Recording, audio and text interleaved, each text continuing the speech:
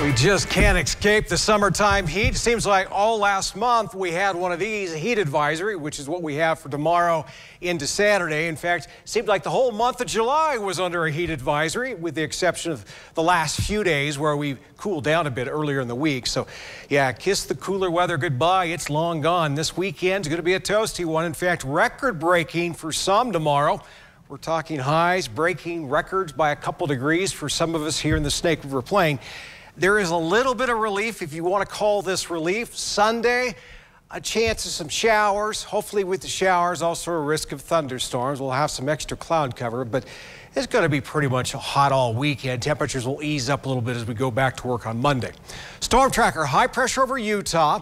That's allowing the heat to build into East Idaho, and it's also going to allow this moisture to sneak in around through southern Nevada and then just up and over into East Idaho this weekend. So you'll notice more clouds in the sky for Saturday, and then those clouds could produce some showers and thunderstorms across the eastern half of the state into western Wyoming as we wrap up the first weekend of August. 62 is where we're going to wrap it up tonight, early tomorrow morning for low temperature, clear sky above.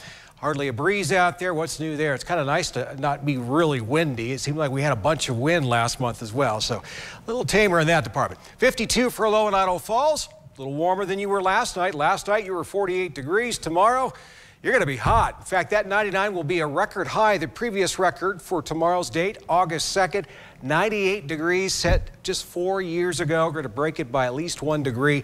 Pocatello won't be record breaking. The record high for tomorrow, 104. Let's hope not. Yeah, right? I think we'll like 100 better, but still very hot for this time of year.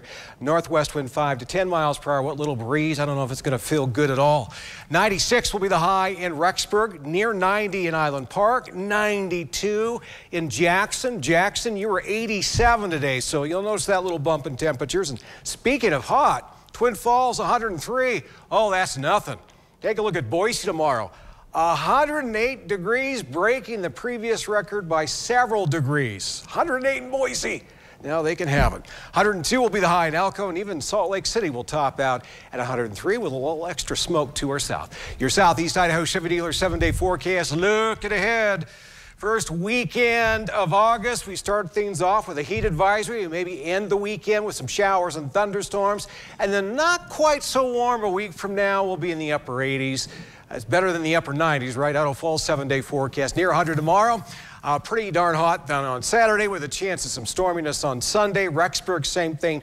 If you want to maybe do something outside because it's cooler this weekend, if you want to call Sunday cooler, I guess 93 is better than 96 in Blackfoot, but there is a chance you may need that umbrella, though, on Sunday. So just go prepared. Teton area, we're going to be hot, too, in the hot 90s for half of the weekend. Then may see some showers and thunderstorms Sunday and Monday as we're not quite so warm for the Central Mountains.